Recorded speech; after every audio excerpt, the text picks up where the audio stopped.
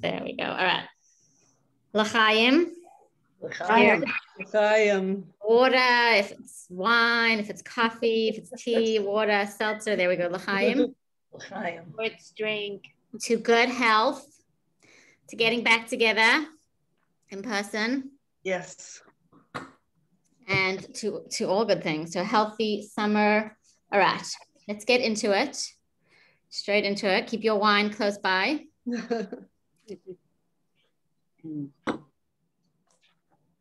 go. Okay. So this is our 7th and final class of the course that was called Code to Joy.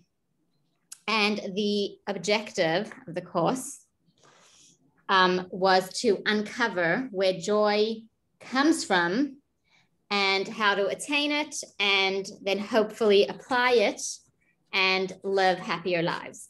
And we looked into Torah and Judaism and found some very profound principles and practices. And each class explored another principle to finding inner peace, finding joy. And we'll quickly recap, and then we'll talk about what the final principle of this course is tonight. Okay, so lesson 1, way back when. Sorry, let me turn off my sound on my notifications somehow. I don't know how to. Lesson 1 taught us to focus on the blessings in our lives and to find happiness through gratitude. And to this end, we introduced the Jewish, or we spoke about, some of us might already be familiar with it or might already be practicing it, the Jewish daily gratitude ritual of saying Moda'ani when we wake up. Also, you know, the blessings that we say on food, the blessings before, the blessings after, those practices of mindfulness and gratitude help us focus on the blessings in our lives, which is one good way to attain happiness. Lesson 2 taught us to cultivate a healthy and joyous self-image, and by removing the focus on self and focusing instead on our mission. So everybody wants a positive self-image, and we learned that the best way to do that is actually to focus less on yourself and more about what you're needed for, and less what you need, right? What's my mission?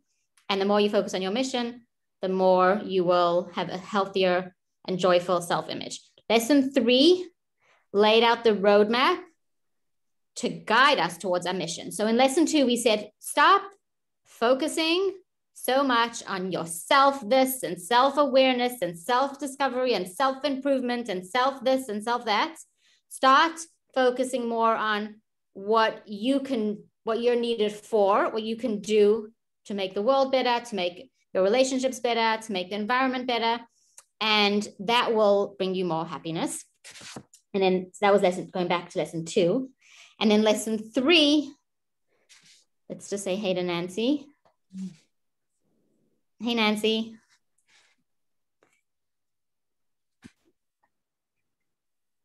Hey, can you hear us? Yes. Great, welcome. We just got started and we are just recapping, because it's the last class of this course, the different principles that we spoke about throughout the course, and the principles of attaining joy and implementing joy based on Torah and Jewish principles. So we're up to lesson 2 told us, don't focus so much on yourself, focus on your mission. And then lesson 3 went into helping us figure out what our mission is, because it's like a big word, you know, focus on your mission and what you were brought to, what God created you to do. And then you're like, what is that? So lesson 3 was about figuring out our mission and fulfilling it, which is central to our happiness. Lesson 4 talked about anxiety. And we talked about the idea that our thoughts control our emotions, and our thoughts are, we tend to think that we can't control our thoughts. Whatever pops into our head, pops into our head. But we learned that your thoughts can control your emotions, and B, we do have the ability to control our thoughts. And yes, a thought can pop into your head, but we have the ability to dwell on it and to feed it and to let it stay in our head or to replace it. So there is a power that we have to control our thoughts, and a solution to changing, and we spoke about a solution is to change our pattern of thinking to a more optimistic one, rooted in a trust of God. And that will help us with anxiety and stress and worry. Lesson 5 taught us, I taught this one, I liked it, that our weaknesses and we all have weaknesses. We're not meant to be perfect. And we talked about that weaknesses are not just there to be tolerated or to be accepted, but really to be embraced, because and to find joy in them. And that doesn't mean that we shouldn't feel remorse if we do something wrong, but it shouldn't tailspin us into this debilitating sadness.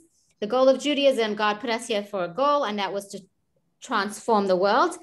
And that transformation is actually accomplished through that constant struggle. So that struggle is not just something to tolerate, but it's really something to find joy in, because that is what we accomplish the mission of creation through.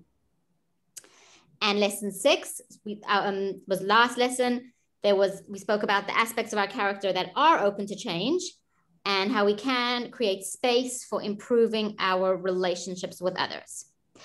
And so those were so far the 6 principles, the 6 ideas, the 6, psychological, a lot of them are also rooted in a lot of psychology, not just in Torah, and ways to find happiness. Today is our last lesson. So now we're going to level up. We're going to talk a little bit about the final way to find joy, not the final in the world, but the final in this class. And the idea, I'm just going to give you the punchline and then we'll go back. The idea that we're going to talk about tonight is finding joy through Jewish practice. So a lot of the other ones were kind of ways to understand ourselves and our mission and thought patterns and being more mindful and being more grateful and all of that. And tonight we're going to talk about actually finding joy through Jewish practice. Now, let's be straight, okay? I'm going to straight talk over here a little bit. The notion that religion can contribute to happiness is not very popular, right? It's typically the opposite, right? What are like some out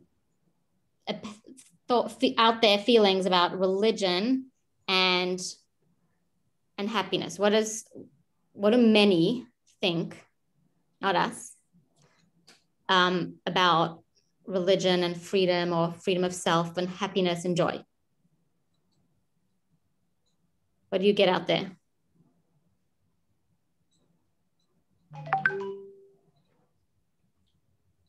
Anyone want to straight talk for me, or I'll do it?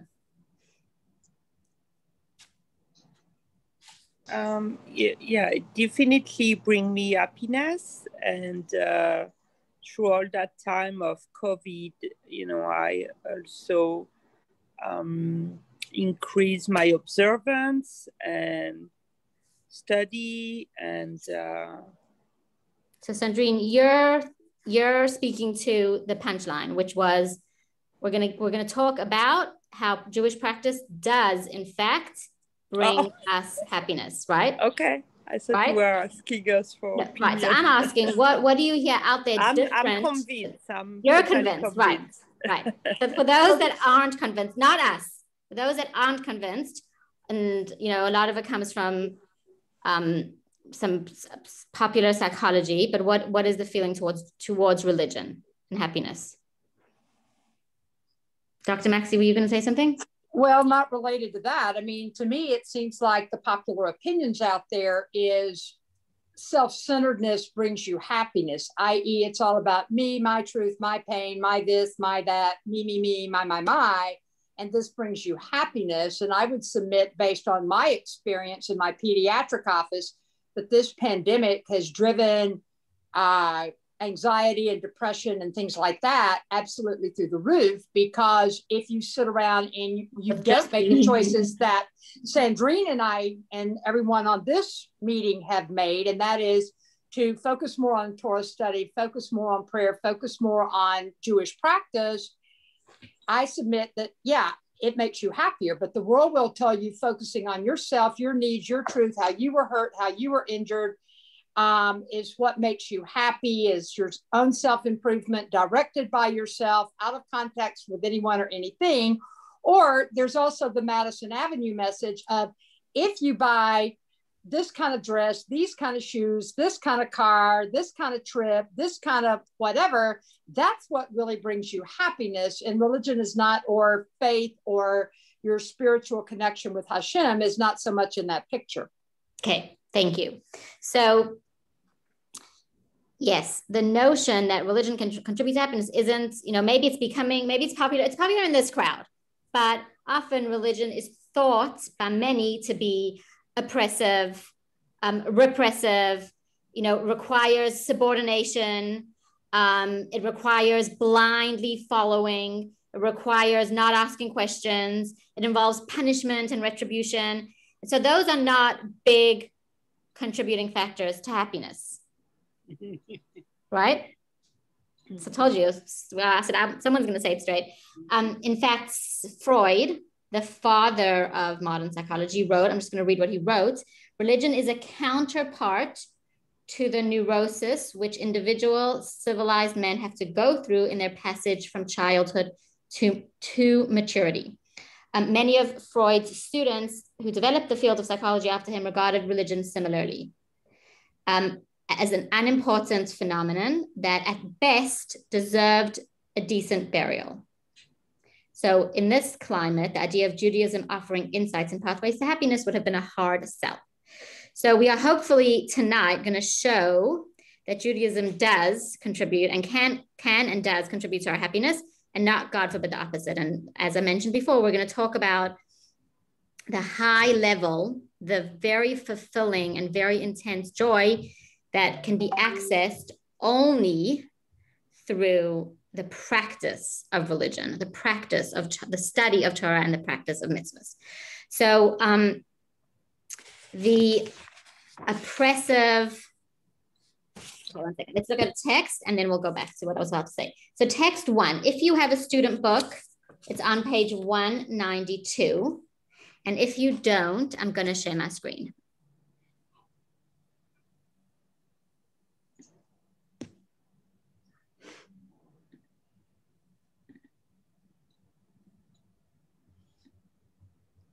This is all over the place, one sec.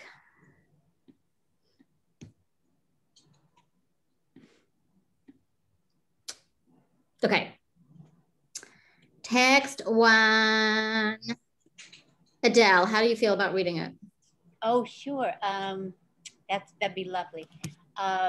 Psychologists who have studied whether religious people are happy or unhappy have often reached a general conclusion. Religious people are, on the whole, happier than non-religious. In the vast majority of studies, religious people report higher well-being than their non-believing counterparts. Even when researchers define religiosities in various ways, such as attending church or having self-professed spiritual beliefs, studies show that religious people are, on average, mildly happier. In one study conducted by one of the authors and the Gallup organization, about 1,000 people living in St. Louis were contacted through random digit telephone dialing and asked to answer a survey related to spiritual beliefs and satisfaction. It was found that respondents who believed in God and in an afterlife were more likely to be satisfied with their lives. Some scholars have accused us of pushing religion and of not being objective scientists.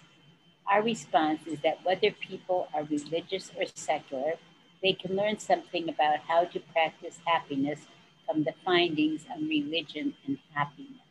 Okay. Thank you.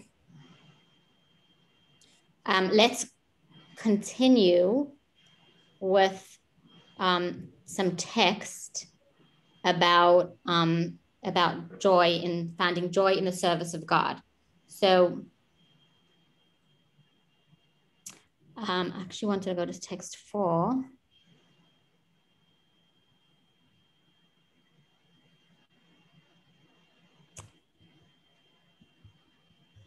Okay, I wanted to jump around a little bit, but I don't want to confuse anybody. So let's go. Okay, text 2A. Text 2A is very short and sweet. Donna, can you read that for us, please? Okay. Serve God with joy. Approach him with joyful song. Okay, so we have a text from Psalms that tells us serve God with joy, approach him with joyful song. We're going to talk about all this in a minute. And 2B, another quote about serving God with joy. Nancy, will you read it, please?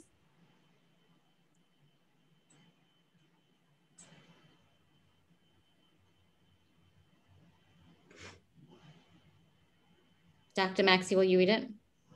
I don't know if Nancy can hear us. It is crucial that we experience joy in performing a mitzvah and in loving Hashem.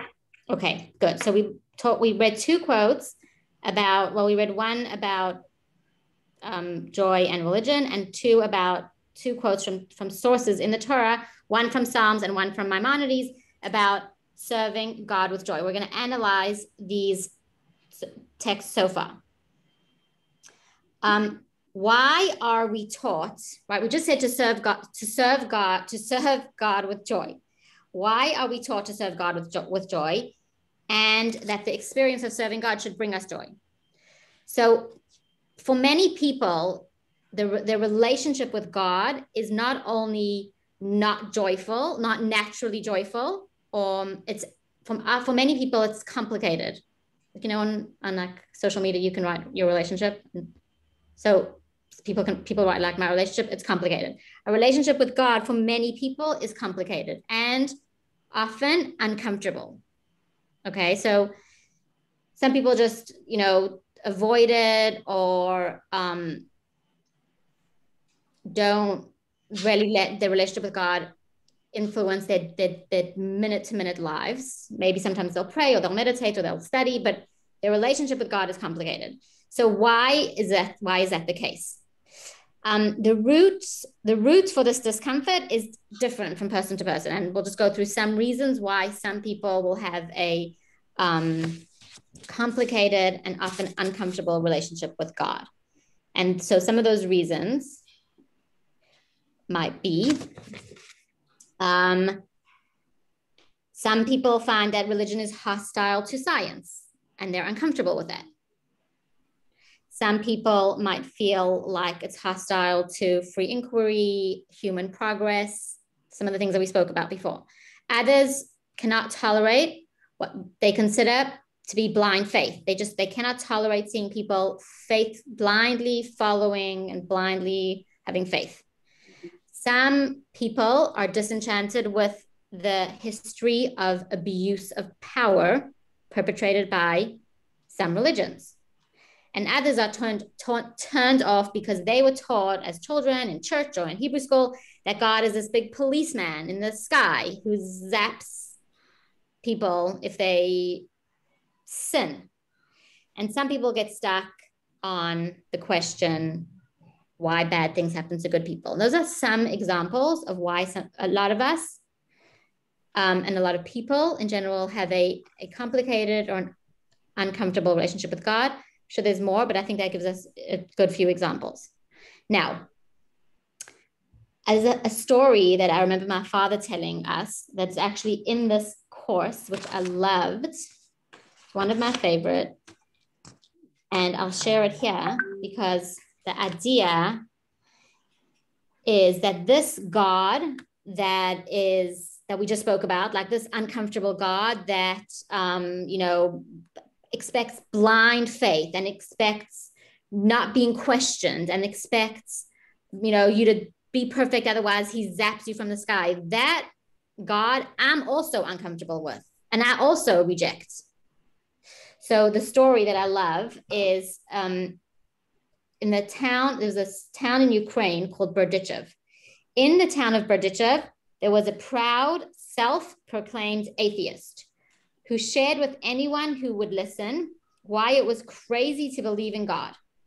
Once he confronted the famous Kabbalist Rabbi Yitzchak of Berdichev and explained why he doesn't believe in God. And he went on about what some of these, God's expects this and expects blind faith and doesn't let us question and rejects, any pushback and zaps and punishes and all the describing as very jealous and revengeful God.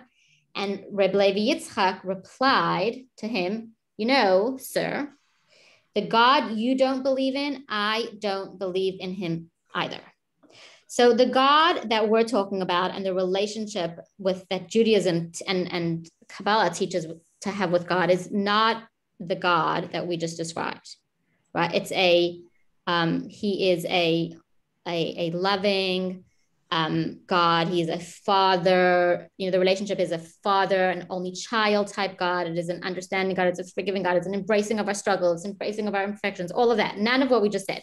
But so that all of that already just kind of reframing our perception of God already can start to help us serve him with joy.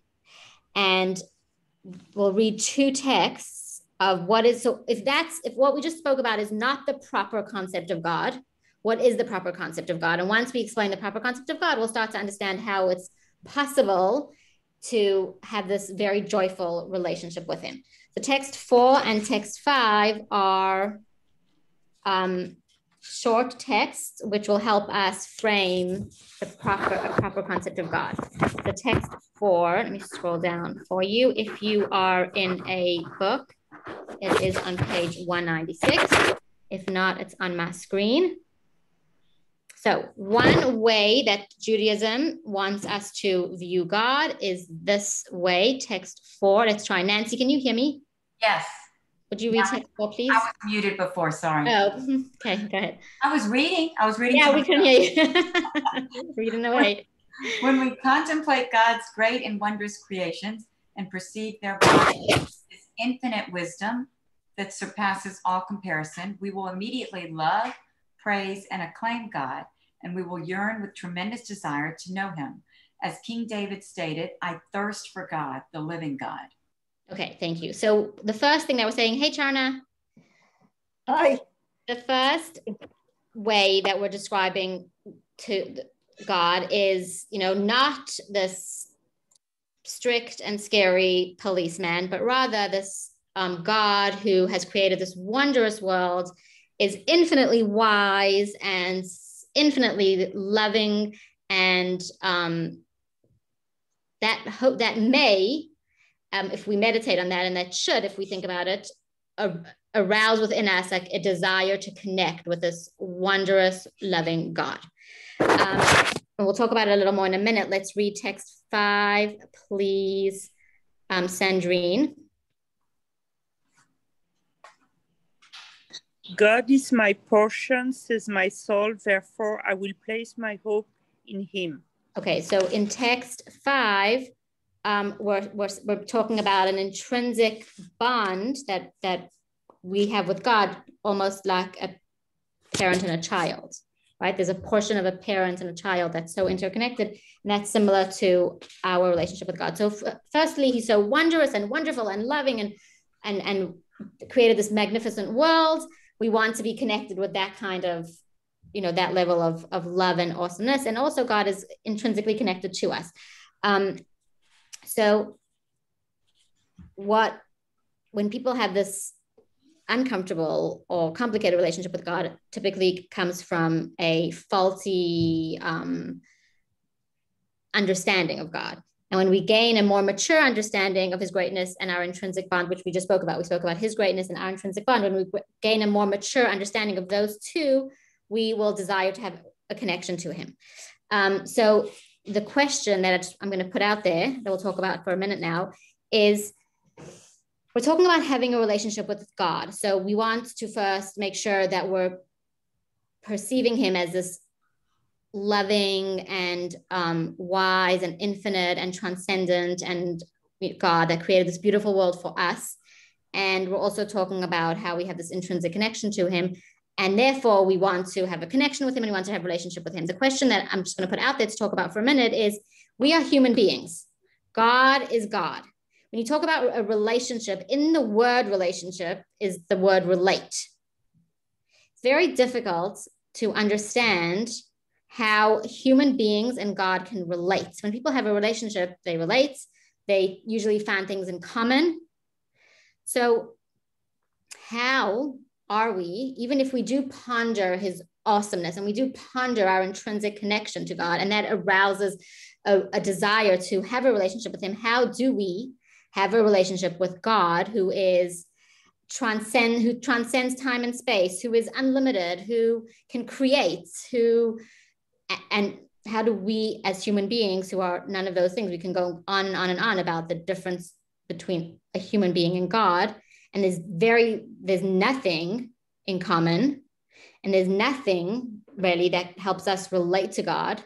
So how then can we, even if we realize that we want to have a relationship and have a connection, how can we have a relationship if we are such dissimilar entities? And I'm curious, before we go on, we'll look at some text, we'll look at some stories, but if anybody does have anything to share about how a human being who realizes that they desire to be close to God, how we can go about building a relationship with God who is so infinitely incomparable to us mortal human beings. Anyone have anything to share? Performing mitzvot. Yeah. Spoiler. I'm just joking. I'm kidding. Yes, very much. I'm kidding. Performing mitzvahs. Yes. Anyone else? By talking, having a conversation with talking to God. Love that one. Studying Torah. Studying Torah. Going to shul. I feel a great joy when I go to shul, even if I'm feeling down. I just feel such a wonderful connection. And when that Torah comes out, I feel God is there. When you open the door to the ark, and he's there. Yeah. Wow. I was going to say just modani. Modani. Yes. And we did mention that at the beginning when we were going over the lessons, but you weren't there. Yes. Modani. That is beautiful. Being thankful. Being thankful. So what we're talking about right now, we have this big gap between, God and us, whatever. It's a very big gap. So we're bridging that gap, and all of the things that we're mentioning here are ways to bridge the gap. And so I'll give you an example.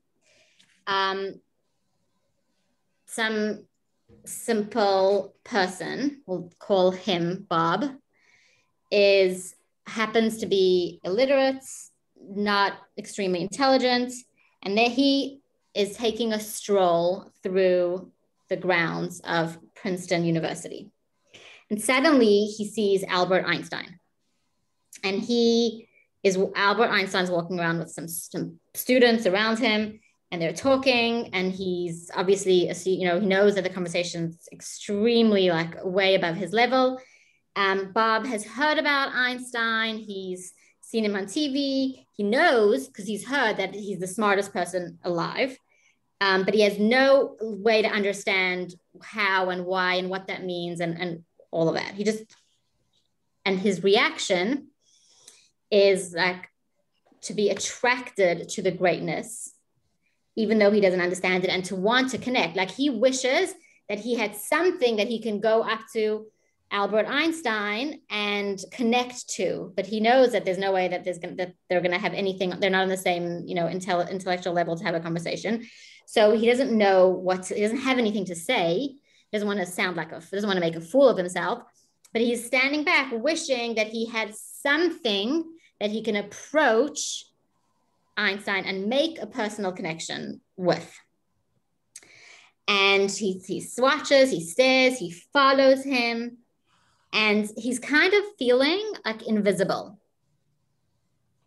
and absent, because he sees no connection between himself, his life, and Einstein. There is just very little in common between his life and he knows he has nothing to say that would interest Einstein or interest Einstein's intelligence.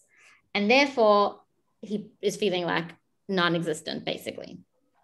Now imagine that at some points in him like feeling this way, Einstein would come up to him and say, "Excuse me, sir, can you tell me the time?" Or, "Excuse me, sir, can you walk me to, can you point me to the restroom?" Right? So just that question for a favor is like automatically connects him, and makes him feel like all of a sudden I was recognized, I was seen, we have a connection. He has a need that I can fulfill, or he needs help that I can help him with. And just in that small action, that small interaction, that small action, now this commoner and the greatest minds have made a connection. So the analogy is obvious, because when we see God, when we start to perceive God and his greatness, and we feel like, what do we have? In what way can we relate to God? And we might feel invisible, we might feel absent, we might feel there's nothing that we can approach God with. When God gives us his mitzvahs, that's giving us an opportunity, suddenly we have an opportunity to connect with God. So we're going to talk about mitzvahs now a little bit. And Sandrine, you did mention that when I said what are ways that we can connect to God. So we're going to talk first about connecting.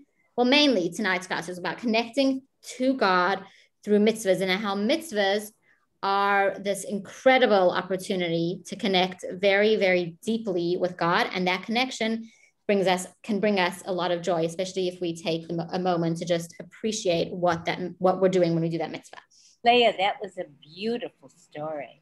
Thank you. Beautiful. It touched me deeply. Thank you. Okay, I'm going to switch to my shared screen again, and I'm going to ask Charna, let's see if I get it right again, to read, please. Give me a second. Text 6. Okay. Go ahead. Okay. The word mitzvah is related to the Aramaic word zavta, which means connection. One who performs a mitzvah connects with God, the issuer of the commandment. This is the meaning of the Mishnaic phrase, Ethics of the Fathers. The reward of a mitzvah is the mitzvah. The reward of the mitzvah is the connection, savta, it generates with God, who issued the commandment. Okay, thank you. So, stopping my share because I like seeing everybody's faces. This is probably the crux of what we're talking about this evening, and also a very important and foundational principle in Torah and Chassidus and Hasidic philosophy, which is when you say the word mitzvah, we typically translate it as commandment. Now, when you command somebody something, when you command somebody to do something, how much good does that do to your relationship with them?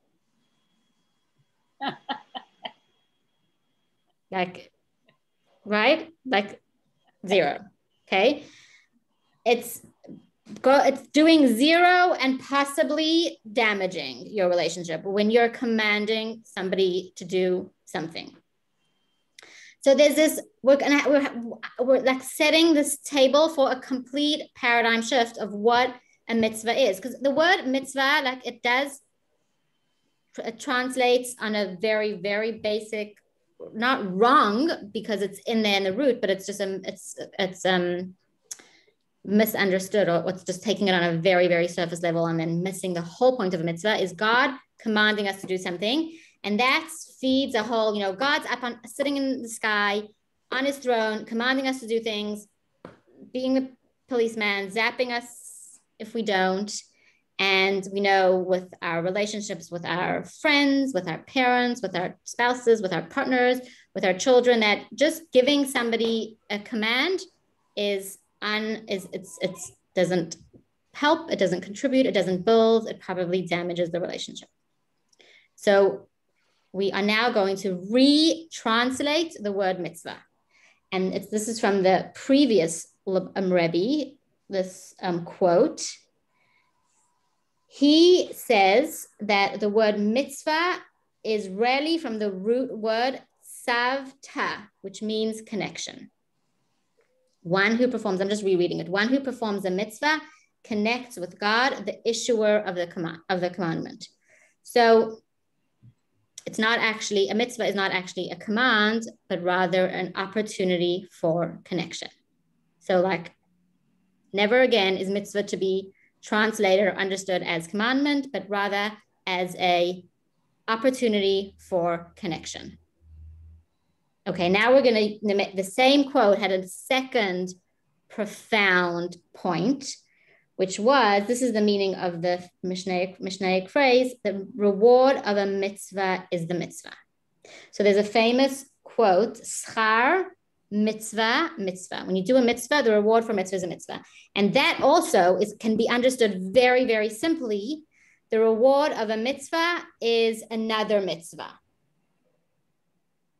Meaning like usually one mitzvah leads to another, or, you know, like we're paying it forward. You do one and then it was brought you so much joy or brought someone else so much joy, so it leads to another, or just presents an opportunity for another, or the person that you did a mitzvah for then goes on to do another mitzvah, which is all wonderful.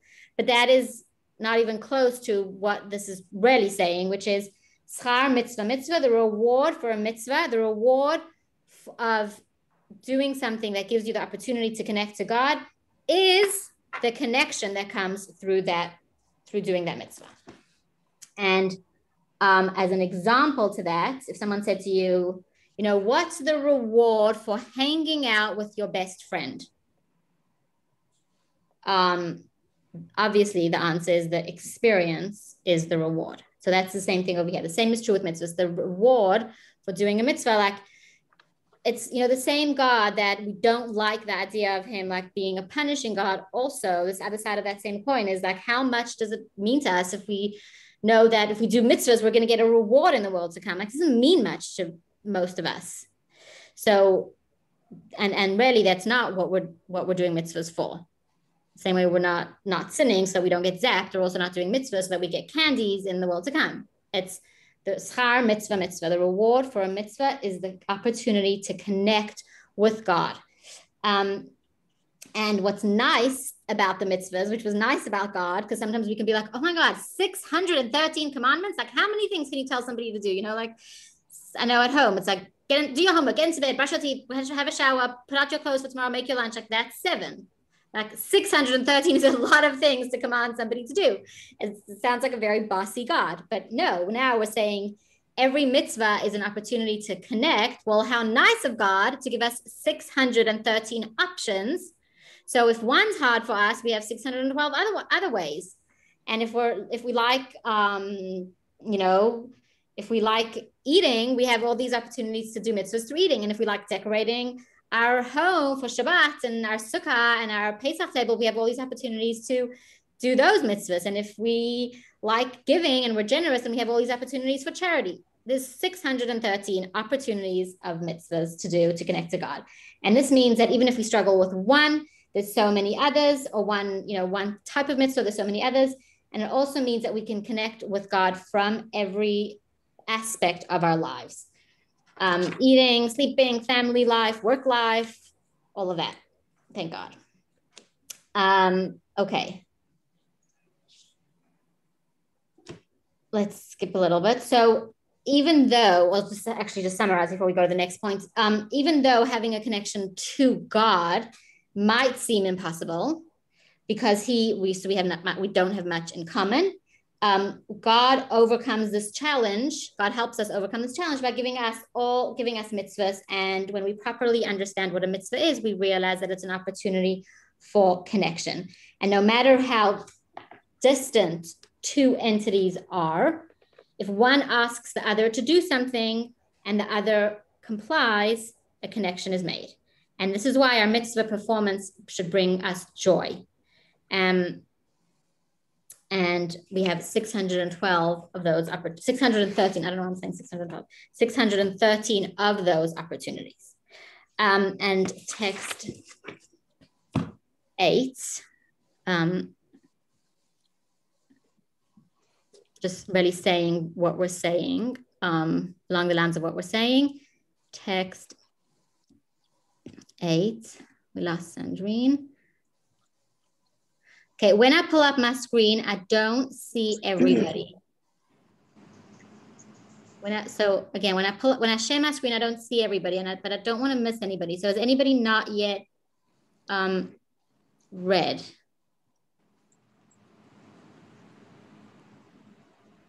I'll read. Okay, go ahead. Let Israel Let Israel rejoice with its maker. The meaning of this verse is that we ought to rejoice in God's own joy. For God rejoices and is happy to dwell in our physical world. Okay, so now we're just kind of layering on how much joy mitzvahs can bring to us.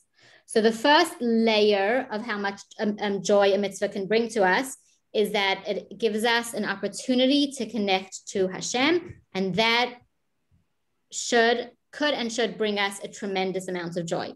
Now we're adding a layer to that by saying that not only does connecting to God bring us joy, not only does the connection to God bring us joy, but also when we do a mitzvah, we are helping God accomplish the purpose of creation. Now think about that. Now you're part of the purpose of creation. Does that make you feel good? So now you're doing a mitzvah, you're connecting with God. You're doing a mitzvah, you're helping God accomplish the purpose of creation.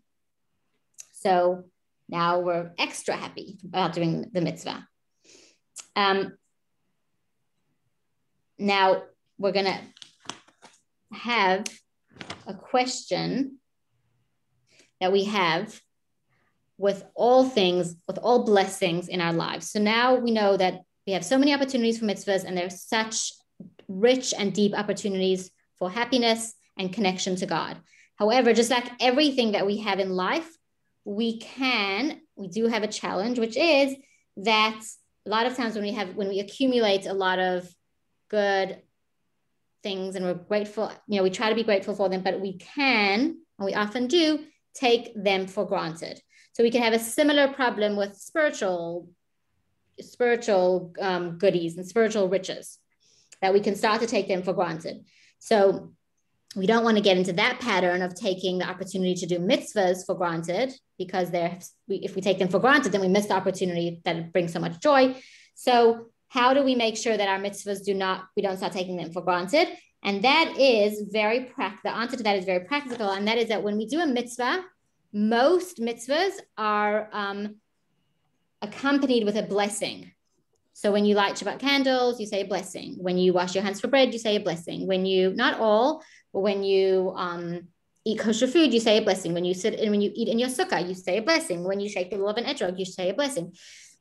Most of the mitzvahs are accompanied with a blessing, and that blessing, if you analyze the words of it, which we're not going to analyze right now, but the idea that we're saying, Baruch atah Hashem Elokeinu melech haolam asher kidshanu b'mitzvotav v'tzivanu, what we're saying, we're taking the time to, especially if we think, well, we need to think about what we're saying, but it gives us the time to ponder the value of the mitzvahs and how they make us happy, and how lucky we are that God commanded us to do them, and how that gives us a connection to Him, and how lucky we are to be part of the accomplishing the purpose of creation. Okay. So now we know why we have how to connect to God, through doing mitzvahs, and how mitzvahs can bring us joy, and how much joy they can bring us.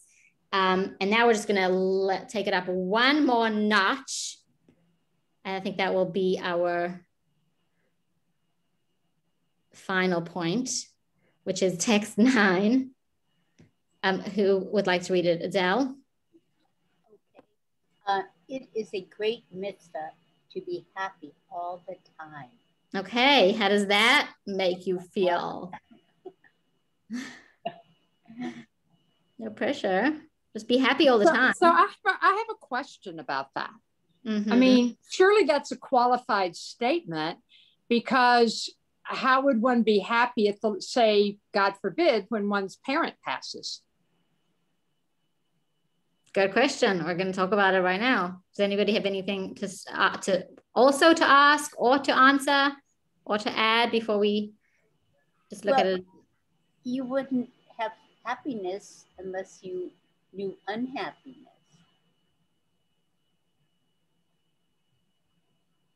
Right? Otherwise, okay, I love that.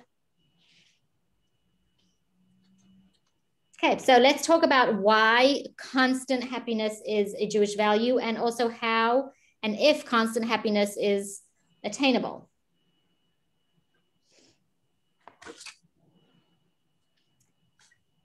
So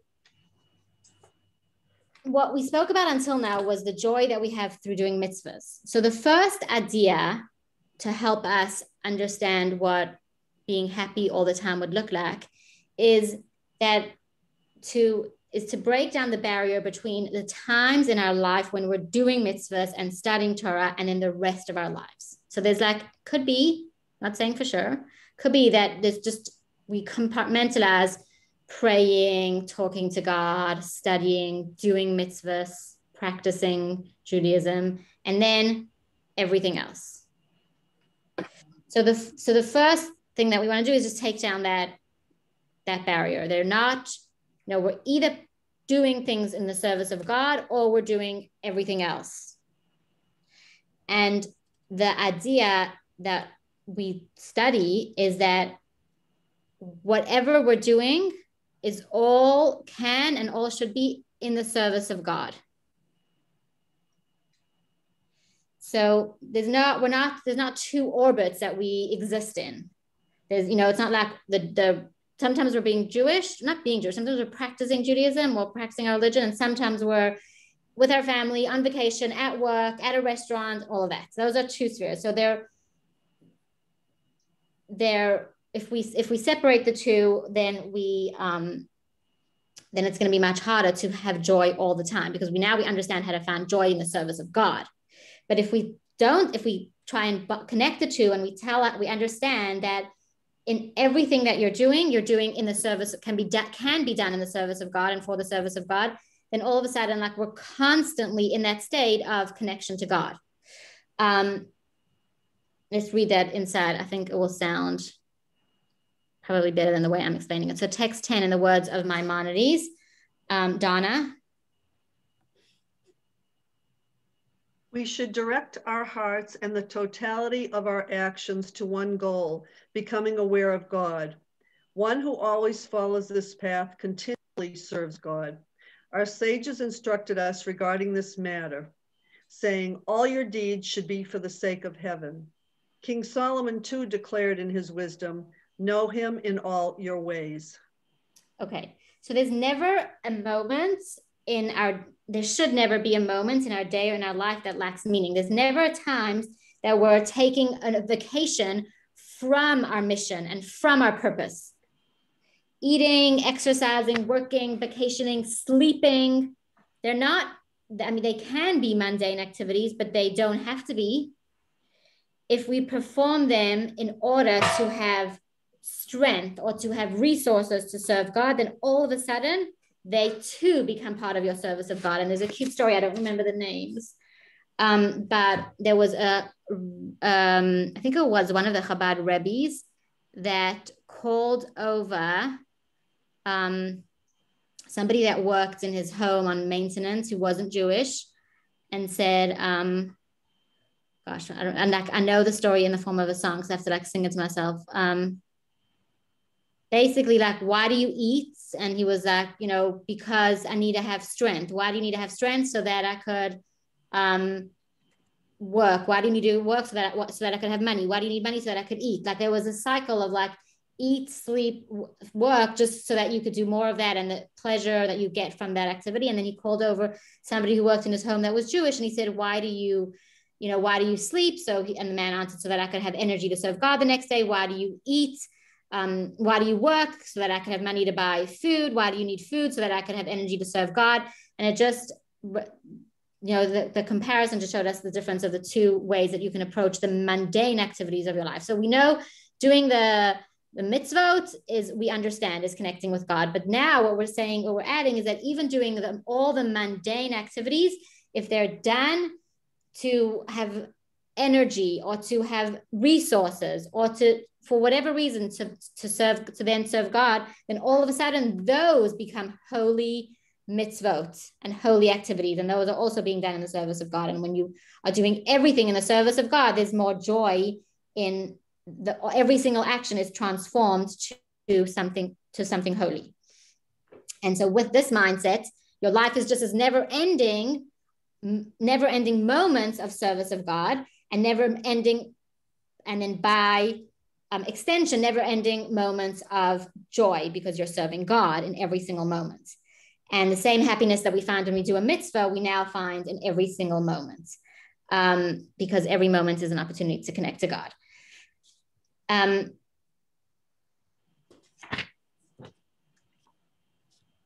Okay, so it did not really directly answer Joy's question, which is, how do you find joy in a tragic moment? And I'm curious if anybody has anything to say about that, because you're obviously doesn't mean you're supposed to be not sad when something sad happens. Right? You're not supposed to be like, oh, someone just passed, I'm supposed to be happy. No, that's not what we're saying. So what could we be saying? So that by saying Kaddish or observing those rituals associated with that is part of your larger service to God. And in that way, you are serving God and you remain connected, even though in the modern English understanding of the word happy, you're not happy, but you are connected and you are continuing your service to God, even in your grief. I imagine that Joseph probably wasn't real happy when he was hanging out in the prison, but yet he maintained his relationship with God and continued to focus on serving God. And then his opportunities came, but first and foremost, he maintained his focus and his service to God while he was sitting in the middle of prison for reasons that were not good. Magnificently said. Yeah, I could not have answered better. I think that really that's the experience of whatever we're going through. If it's challenging and there's sadness, it's not exclusive to also understanding that in that moment there's opportunity for a deepening your connection to God. And while you're grieving, you're also appreciating that there's an opportunity for a deeper connection to God, or a deeper connection to that person's soul through the guidance and the practices that religion gives you. So yes, it's not like you don't have to be, I don't know, acting silly and happy in a difficult moment. But there's so much opportunity for deepening your connection with God, deepening your connection with your faith, finding faith, and all of that can bring you so much joy. And as we said at the beginning, it's a very deep joy, unlike the frivolous joy that you might have from eating a bar of chocolate. Okay, let me see. I think that is mostly what we wanted to get through. One more idea, actually, I did want to mention one more thing that I think might be in the appendix, but I really liked it, is that there's also, when you, I'm going to read it actually. Okay, this is going to be the last point, and I'll read the text. It's text 12, so we'll go to it. If you have it, it's on page 202. And it is from the Rebbe. So the Rebbe said this: when a plant is fully provided with all that it requires for growth, earth, water, air, etc., it is liberated from all of its worries and concerns, so to speak. Although it is immobile, doomed to remain rooted in place for its entire lifespan, it nevertheless enjoys the full freedom that a plant can experience. It is truly free despite its lack of mobility. An animal, however, is different. Even if its needs for food, drink, etc. were to be provided, it would feel horribly restricted, imprisoned in the harshest manner if it were to be immobilized and forced to forever remain in one place. For it would be denied one of the primary features of its existence. The primary feature of a human being is intelligence. Humans would feel imprisoned even if they were granted full freedom of mobility. If they were denied their primary aspect of being, the freedom to utilize their intelligence and live mindfully, they would be miserable. And the Rebbe develops this a little further by giving, and I'll give you an example. If you give a toddler a 20-piece puzzle, they will be very challenged and happy. And if you gave that same 20-piece puzzle to an adult, they would feel very frustrated by its simplicity, because that adult could do a 2,000-piece puzzle. So, and that they're not giving the opportunity to express or maximize their potential with a 20-piece puzzle, so it will feel frustrating to them. So similarly, if our ability and our search for meaning and depth and joy and connection to God isn't given a way to express itself, we might not be able to articulate it, but we will end up feeling frustrated and feeling like we're living in a self-imposed prison. A human being who has higher needs and deeper needs and higher and potential for so much connection to God, if they're not actualizing those opportunities, they're not only missing out on those opportunities for joy, but they're actually going to end up very frustrated. And this is why so many people speak of emptiness and feeling a void, and they're searching for meaning, and they're searching for this, and they're searching for that, because we do need more. And the joy of, this type of joy is not just the icing on the cake, but it's crucial to our makeup and to our happiness. And so this concludes this lesson and also this course. But before we do that, you can, if you are comfortable, you can all definitely look at it, but if you're comfortable, you can even fill it out on page 204 if you have it. And if you don't, sorry, I will scroll down.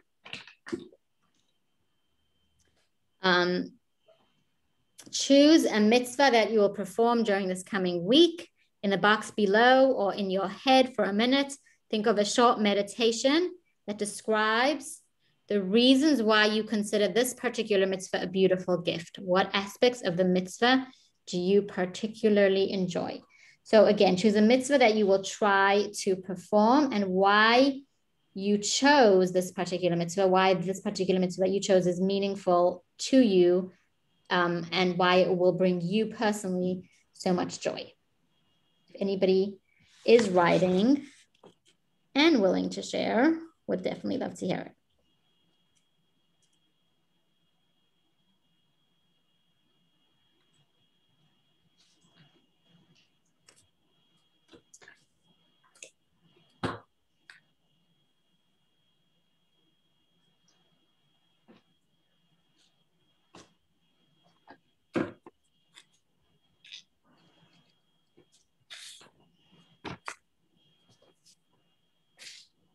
And I just looked over my notes to make sure that I covered all the points. And there's one more, and I don't want to miss it, because sometimes some of this feels like not practical or unattainable, like finding joy in mitzvahs and being happy all the time is just not so realistic. So the final point that I wanted to make was, which is taught in Jewish text, in Hasidic text, and that is that sometimes, like the fake it till you make it, in finding joy, fake it till you make it can work. So sometimes we're not really feeling it, But if we just know that we're supposed to be happy and try and be happy, and even physically, there was a really cute experiment that was done that I'll tell you. But there's definitely a fake it till you make it opportunity here, which is in text 13. At all times, assume a demeanor as if your heart were full of joy, even if at the moment this is far from the case. Such behavior will eventually lead you to truly feel happy, because behavior and action impact the heart. So that is my final point. And I'll tell you quickly the experiment that I thought was cute. There was a study in psychology where researchers asked the volunteers to how funny they thought a certain cartoon was, or I guess a few cartoons were. And while looking at the cartoons, the scientists gave the volunteers a pencil, okay? Some were asked to hold the pencil between their teeth without it touching their lips, okay? So like that, okay, yeah, make that face, okay, good. And some were asked to hold the pen in their lips without it touching their teeth. I think, right? A third group were asked to hold the pens in their hands. When you hold a pen in your lips, you look as though, when you hold a pen with your lips, you look as though you're frowning. When you hold it with your teeth, you're grinning. The volunteers with a pen between their teeth, between their lips, thought the cartoons were less funny than the volunteers holding a pen in their hands. Those with a pen between their teeth, whose mouth was just in the shape of a smile, thought it to be the funniest. Simply contracting the muscles into a smile changed the way they perceive things. And while I was saying that, I remembered that one of the parenting courses that I did is called Conscious Discipline. And that this is what we're ending with. I'm just going to say l'chaim to this. The Conscious Discipline teaches that in every moment that you're triggered or that you're dealing with, it's talking about parenting, but it's really with anyone, anything. The only person that you have to manage and control is yourself. You don't even have to ever worry about controlling children. It's really all about yourself and controlling and learning to control yourself, learning what your triggers are, learning how to talk to yourself and to parent yourself. And so they teach it's a lot of breathing exercises in this conscious discipline. And the way that they teach it to children is using the acronym STAR, stop, take a deep breath, or maybe smile, take a deep breath. And when I did it with a trainer, she explained that smiling, it's not just smiling for just to tell a child something to do, but actually smiling and taking a deep breath are both like the muscle, what's happening with the muscles when you smile and what's happening with the brain and the oxygen when you take a deep breath are both impact then your state of your brain. So like moving your muscles, for some reason, moving your muscles upwards on your face affects your brain, and bringing oxygen in obviously also affects your brain. So there's something about making your muscles on your face go upward that impacts you neurologically, that then impacts your behavior. So if this is all feeling like, how am I going to practice this joy? Doesn't come easy, it doesn't come naturally, then just start trying to act joyful, put on a smile, and that will lead to impacting your heart. And with that, I say l'chaim, to finding joy in the mitzvot and in the mundane, and to recognizing that there isn't actually mundane. It's all can be and is being done in the service of God. So l'chaim. L'chaim. And if anyone has anything to say or to ask or to share, would love to hear from you. I have a question. Go ahead. Was the word for connection savta? Is that, and if, unless I'm wrong, is that not the same word for grandmother? Great point. Savta is with the letter tsadi, Oh, okay. and it's an Aramaic. Grandmother is savta with the samach. Okay, thank you. I would. Good question. No, I wouldn't want you. Hey. Hey. Crashed the party. Oh, so I heard that it's that after 9 o'clock, men are allowed to join. So I thought like, oh my gosh, it's totally, no, but really what I wanted to, first of all, Leah, thank you. And thank you all for being part of this. But I also, can I do a quick mention of what's on tap for next year RCS? You guys want to know what next year's RCS course is? Sure. I have the information already. This is going to start, we always start in Kislev, or Sollish Kislev, which is usually November time. And it runs for about 7 months. So I'm going to share my screen and I'll show you, we just got this information like a week ago. So this is breaking news. I haven't had a chance to really go through it, but I'll just show you quickly what it is. Okay, here we go. Can you guys see that? Well connected. Does that come up? Okay, so this is the new RCS, well connected. It's not what you know, it's what you do. And I thought I thought like, what a perfect, the ending was about doing a mitzvah and being happy. And this is literally a course about practical Judaism. I see here on the side, like this little left bar, it says well connected is just the thing if you're feeling mitzvah curious, or I love that phrase, or if you simply want to find out more about practical Judaism. Beyond that, if you're looking for a deeper engagement with Jewish ritual and how to live indeed, this is just the thing to do. Okay, so it's practical Judaism. 7 months, practical Judaism. Lesson 1, unroll the scroll. Lesson 2, so it's mezuzah. Lesson 2, soul food, kosher. Lesson 3, endlessly blessed. It's about blessings and prayers. Lesson 4, a slice of life, which is about challah and bread. Lesson 5, pray it forward, prayer. Lesson 6, the kinds of kindness, chesed, tzedakah, giving. And lesson 7, to live indeed. This is life cycle mitzvot. So it looks like a great course. Anyway, just wanted to give a plug for next year. Thanks.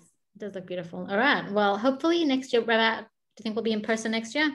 I'd love that. You know what? If we're in person, I'm thinking with those practical classes, and I haven't thought of this before, so this is right now on the fly, but what if there was like a hands-on session for each one, like creating a mezuzah cover for the mezuzah class and baking challah for the challah class? And what were some of the other ones? Maybe designing a siddur cover for the prayer one. Do maybe like a half an hour of an activity and then like an hour of the class. I think that could be very nice. I like making challah in a half an hour. Yeah, exactly. Hold on. I'll sign up for Leah, magic yeast. Leah, is it doable or no? Yeah, with magic yeast. Oh, perfect. We have some of that. No, hold on one second. If everyone's gathering at Chabad, we could already have the dough ready to go, right? And it could be shaping. We could figure it out. Yeah. We could put a rover on Mars. I'm sure we can figure out 30-minute challah. I'm just saying. What about that instant rapid rise stuff? I've seen it in the thing. I don't know. I'm a newbie at this stuff.